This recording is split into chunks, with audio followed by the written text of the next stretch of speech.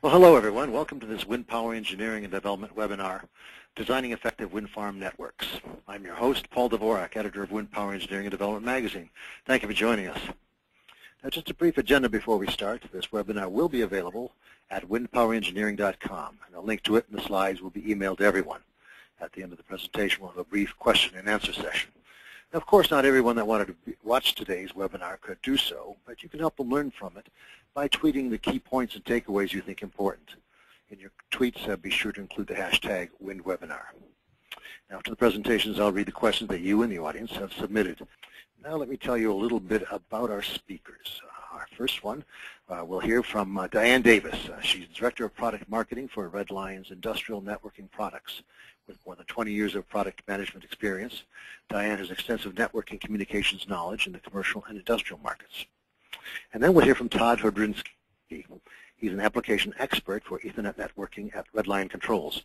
Todd has more than 15 years of experience working with customers such as GE, Wind Power, deploying automation and networking solutions in industries that include wind, solar, and others in renewable energy.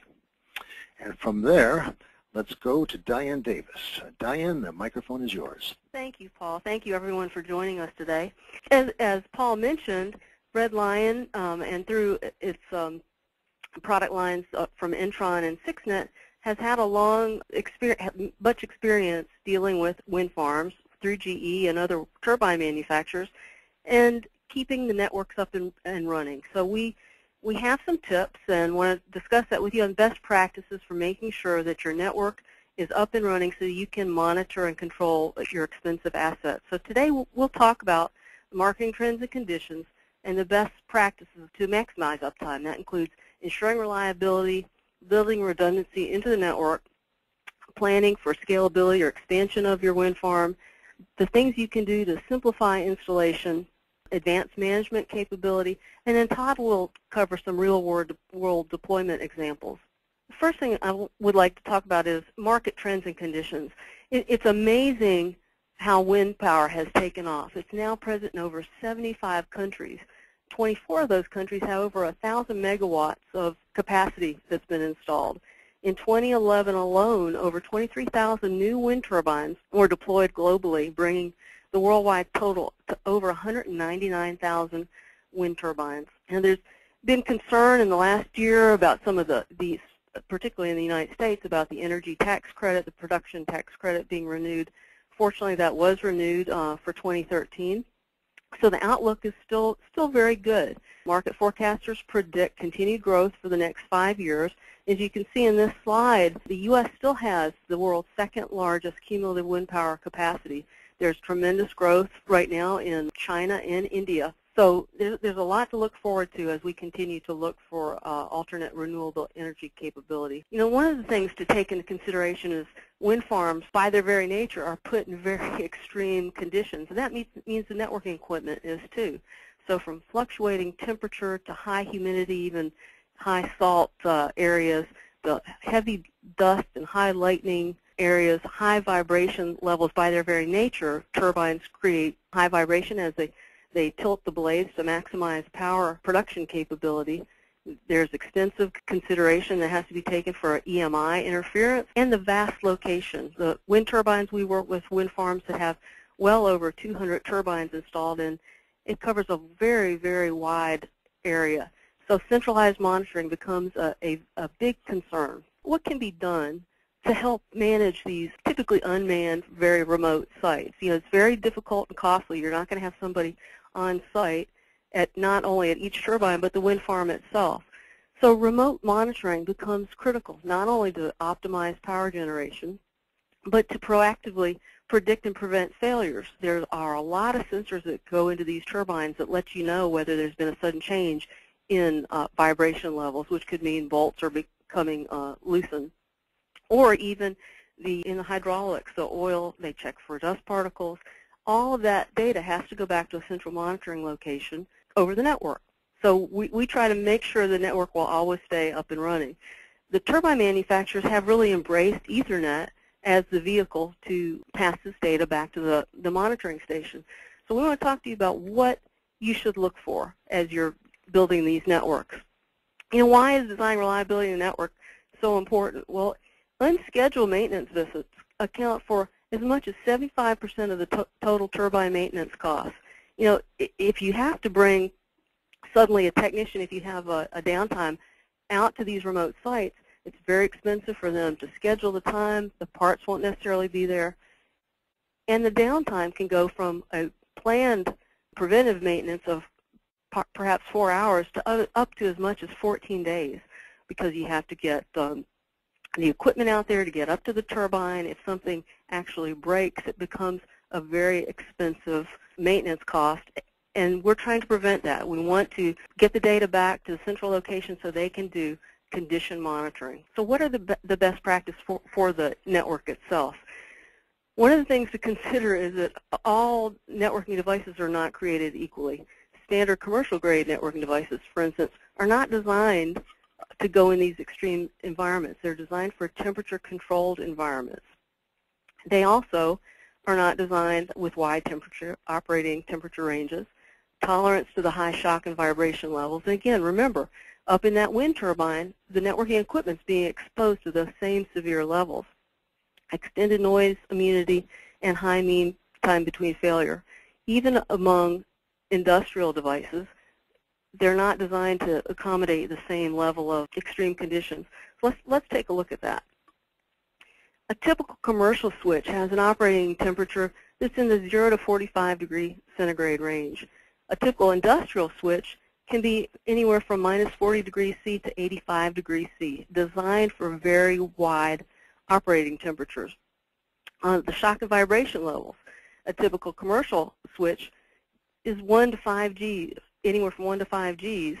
A typical industrial switch can be anywhere from 5 to 10 G vibration and shock to 50 to 200 G levels. I mean, it's incredible. It's like putting a switch in a paint shaker, basically.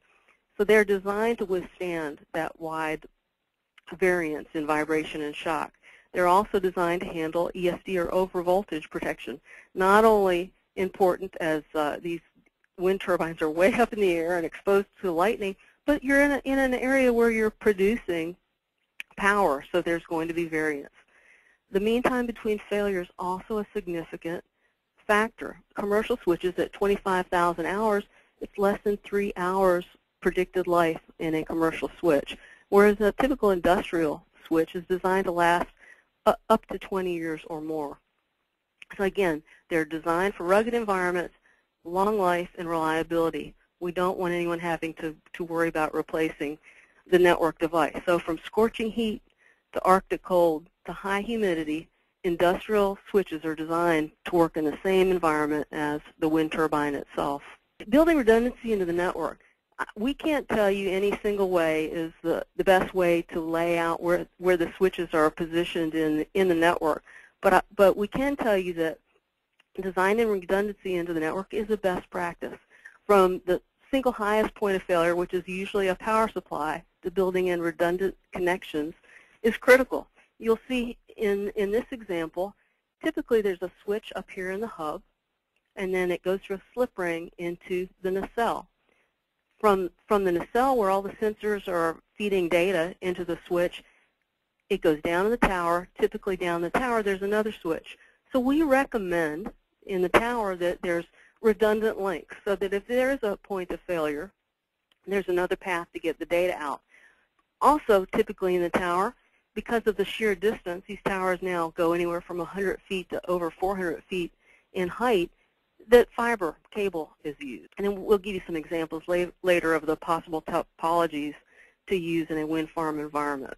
Ring topology, sometimes it's not used in the turbine itself, is an excellent choice to provide redundant paths between each switch in the network. What happens in a ring topology, as opposed to a linear topology, if you didn't just had a straight path and this segment was broken, suddenly your data stops going to all these other devices. By simply installing a ring, the ring manager will block one communication port, and the data then will go around to these other devices. The manager will send a health check packet to make sure that the ring is intact, and upon detecting a break, it will heal the segment that was originally broken and can change the path. So data is ensured to continue to follow along. This is really one of the things we do recommend in a wind farm environment. Using ring topology for redundancy is an excellent choice. And Todd will get into some examples of that. As I mentioned, what the ring manager does, and you can see here in our example, and this is an example of an N-Tron device, the ring manager will transmit the health check packet around the ring. If it detects a problem, it will heal the ring in less than 30 milliseconds. And there are tools to be able to go in and look and see, the ring is okay, or if there's a break, it will automatically tell you where that break occurred. When the loop is broken, the ring manager flushes its MAC addresses and converts to a normal non-blocking switch and a daisy chain backbone. Again, it keeps the network up and running until someone can diagnose the problem. So planning for scalability. Ethernet, again, is an excellent choice because devices can seamlessly integrate into the network. In a ring topology, with N-Tron switches, we have a protocol called N-Ring for managing our rings, and it seamlessly supports up to 250 managed switches in the ring with no degradation to the 30 millisecond healing time. So we can support a very, very large wind farm. Fiber optic cabling is also an excellent choice because of the distance it can cover. Using single mode fiber can go as far as 80 kilometers, providing not only distance and the vast expanse of the wind farm, but providing EMI immunity. Another consideration is these very remote wind farms, you don't necessarily have a certified network engineer being able to go out and deal with the networking capability or replacing and installing switches. So some of the things to look for, and again, all products are not created equally here, minimizing configuration through plug-and-play capability. Do your network devices have automatic configuration? Can they automatically negotiate port speed and detect cable crossover in the case of using copper Cat5 cable? Is there an automatic setup for communication with your process control device? In other words, automatic IGMP configuration. Can it detect groups? Can it set up router ports and filtering by itself? These are things you want your maintenance people worrying about your turbine, not the configuration and health of the network. Simplified ring configuration. An example is with the N-Tron products in an N-ring configuration, all that has to be done as the manager is set up, and it automatically configures the rest of the ring devices. Does your switch have backup and restore capability? And in the case that there is any kind of failure, can you automatically pull the configuration off of the existing switch and replace a new one with ease? All of these things help simplify maintenance of the network and keeping everything up and running. Can the network automatically detect change? If new PLC is put in and the port speed changes, will it automatically detect that? Other things to consider, and again, different wind farm networks use different types of products. We have manufacturers using unmanaged switches to monitored switches to managed switches.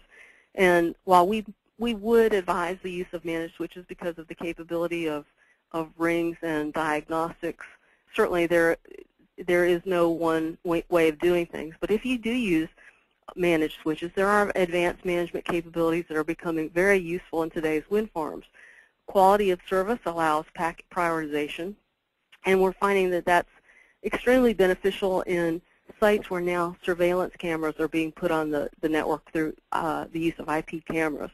Also, the use of VLANs to help segment the network for very large wind farms that have more than 254 devices or IP addresses available, which is a limitation of network topology. Another thing to consider is what kind of advanced monitoring is there? You don't want to have to go on-site with an expensive monitoring tool to detect cabling issues. One of the things that we do with our products is have something we call NView, which is also available in our browser, these statistics, automatically send packets back to an OPC server, and OPC stands for OLE for process control, that gives not only statistics on the switch itself, but port information. It is very useful for troubleshooting configuration errors and cabling issues. For example, it gives information on the number of drop packets or multicast packets, or whether there's collisions. It's a very good tool remotely for determining whether you're beginning to have some kind of cabling issue. In this case, and what we're seeing right here is we also, in our HMI display, our new G3 HMI display, can take that data back directly. It can be done there remotely on site or in a central monitoring station. Again, same kind of information can be provided in the web browser, but you don't necessarily have to use a web browser. You can use the OLE for process control packet to be pulled into a server and served up to any HMI monitoring software package, or directly, as we're showing here, on the Redline G3 HMI panel. So Todd, I'm going to turn it over to you and let you discuss some of the real-life applications that we've seen and issues that they've encountered in terms of their network and the site itself. Yeah, I wanted to reinforce some of the things that Diane just spoke to, and some of the questions that I get in the field quite frequently from customers are, why is Ethernet being selected as the de facto standard in wind and in general in manufacturing, and how does it differ from what you have in your home network?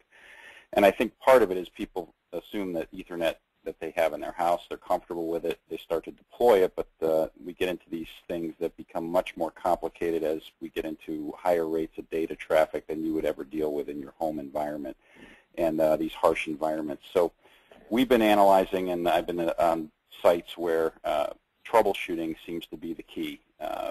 These are remote locations, not easy to get to in many instances. We're doing some deployments in India now, in areas where it's literally about an hour from any civilized areas, just because the windy areas are not always the ones that people want to live in. So we've been looking at GPS location capabilities where the towers are tied directly so that the servicing contractor that goes to the sites looking at hundreds of wind towers can identify specifically where the problem is and go right to that location immediately and address the issues that are going on in that tower. The vast majority of the installations that we're seeing right now are heavily in Asia, and then we're seeing in the Middle East. Again, India is another large growth area for wind right now. We're working on a project that's slated to complete in 2014 with General Electric. And remote monitoring is essential. Avoiding costs of repairs to go up to these towers and get any of the components often requires heavy lift helicopters. And sure, uptime and downtime is dollars too, not creating power. Yeah, lost productivity is huge, Todd, isn't it? I mean, it's not just getting the someone to site; it's getting the equipment there to repair it, and then the downtime. As we mentioned earlier, it can be up to 14 days if you've got to order special parts and get cranes out there to get up to these towers, which is, I mentioned earlier, can be up to 400 feet tall now. Yeah, and even cabling issues, we run into it a lot, and I think this is a good example of when we talk about redundancies within the networks, but having the ability to identify where that break could be. I mean, you get lightning strikes that take out towers and get misconnections in between the devices. How do you get to those locations and identify where those problem areas are right away? I was on a job site recently where they took a fiber cable out of a cabinet, and someone reconnected it, but did not clean the cable. It got dirty, and all of a sudden they were having some intermittent connection issues. We were able to identify that with our OPC server at a remote location without even going out to the site and just sending the operator out there to double-check the cable connections and make sure that they were properly terminated. So redundant rings, as Diane had mentioned earlier, is a real key to keeping these wind farms up and operational and sending the appropriate data so that it can be made as to whether or not they need to get someone on site. So this slide right here is an example of a wind farm with four rings going into a backbone where the SCADA data is being transmitted via the N-ring. So I hope that this discussion gives you some takeaways about what do you need to do to ensure that you're building and deploying the most reliable, scalable network possible. What you can do to select the right industrial-grade equipment to maximize your uptime and guard against failure, not just failure of the network, but failure of your wind turbines, and be proactive in doing condition monitoring. You want to make sure that wind turbine's performance is at its maximum and will stay up and running. Most of these turbines are installed intending to be out there for 20 to 25 years. You want to make sure that you're doing everything you can to minimize downtime. Reduce the number of site visits, have real-time remote access, and eliminate as much as possible the cost of sending someone on site to maintain either the network or the wind farm itself. Eliminate hidden costs by being proactive and doing preventive maintenance. Diane, it's Todd again. And one more thing that I'll add to this, too, is that when we started looking at the development of networking for these environments, we also looked at it from the perspective of the engineer, who's the mechanical engineer and the electrical engineer, may not be IT experts. So the development that we took, the approach was ease of integration and not having to be necessarily a network expert to be able to identify and maintain these networks. You know, I love this video that shows the expanse of a wind farm. I mean, everything is not to maintain these wind turbines is not as rigorous as what has been depicted in the last year on the popular series Turbine Cowboys. But let's face it, they are in remote locations from mountains to deserts, like Todd said, and often are in very difficult conditions. So anytime you're not being proactive and there's an equipment failure, who knows when you'll be able to get to that site and the kinds of winter conditions or desert conditions that will allow you to go in and actually maintain the turbine. So we thank you for your time today, and we'd like to open it up for questions. All right, very good. Todd and Diane, as a mechanical engineer, I always enjoy learning more about the non-mechanical aspects of a wind farm, such as the networks, things that keep the information flowing. So let's wrap up with a few questions, and our audience is a very inquisitive bunch. Diane, let's start with you then. Is a certified network engineer needed to maintain and manage the network switches? Well, it shouldn't be, Paul. There are devices out there where they are very complicated and it requires a lot of setup. But as Todd mentioned, we've worked really hard to make our devices plug and play, all the way down to the ring itself. So that's something that our turbine manufacturers and our system integrators need to really look at when they're selecting a device. Does it have plug-and-play capability? Is it an intelligent device? Can I just plug it in and pretty much walk away and let it maintain the network? So the answer is, yes, it could be, but it shouldn't. I see. Okay, good. And another reader asks, with these rings of networks, is it possible for somebody to check the wind farm by internet? Absolutely. Managed switches typically have a web browser, and even through the NView capability that we talked about through the OPC server, they can monitor those statistics remotely. So again, health check packets on the ring shows whether there's a ring break, and NView shows lots of information about drop packets and collisions and the amount of data being transferred in general, including how far the switch is being used to capacity by port. Okay, maybe you answered some of this. Well, another reader asks, or a listener asks, what tools are available to troubleshoot cabling and other issues remotely? Todd, do you want to take that one? Yeah, that goes right into what Diane's been talking about with the OPC server and NView and the ability to pull up things like frame check sequence errors or alignment errors. Alignment errors are typically related to fiber optic misalignment. We see a lot of fiber cables that could be poorly terminated. We've also seen some cables that have been coming in from overseas where they overuse the die, and on the Cat5 cables they overcrimp the connectors, and you get what's known as lazy pins. We can identify those as well with the troubleshooting tools. When you start seeing alignment and fragment errors and FCS errors, we can identify those in the network as a potential area for cabling issues. So. Okay, very good. All right, here's a question I would ask as a mechanical engineer. What maintenance do you recommend for the fiber optic system? For example, periodic cleaning of connectors, perhaps? Diane, do you want to take that one? Todd gave a good example of somebody that went out and did some maintenance or moving around of cables and got a cable dirty. But typically, once it's installed, there's not an issue. Yeah. Okay, here's a good related question. Do you also work with wireless networks in these areas, or is wired the only option? Now, wireless, We do. Absolutely. I'll hand this over to Todd, but we're getting more and more questions every day, particularly in older wind turbines where they're looking at retrofitting installations that perhaps weren't installed using Ethernet to begin with. Todd, do you have some examples? Yeah, we have actually had an application in the U.S. in upstate New York where we didn't have, it was a remote location, but there was actually cell service out there, and we're analyzing the ability. We have When we say wireless, there's two versions of wireless. We have Wi-Fi like you'd have in your home, and then you have wireless, which would be cellular-based. So we're able to do both. What we can do with a cellular-based modem is we actually have the ability to set up GPS location services. So that would identify if you had one of these located at each tower, which tower was giving you the problem and its coordinates, so that you could get the person on the job site at that location. There could be flags that would be set up to send out notifications of cabling issues as well. So you could have this thing sort of monitoring itself and sending out to someone at a remote location that there's a problem and it needs to be addressed. Excellent. Here's another question. Does Red Lion support integration needs with interconnection utility systems, or would that be handled by others?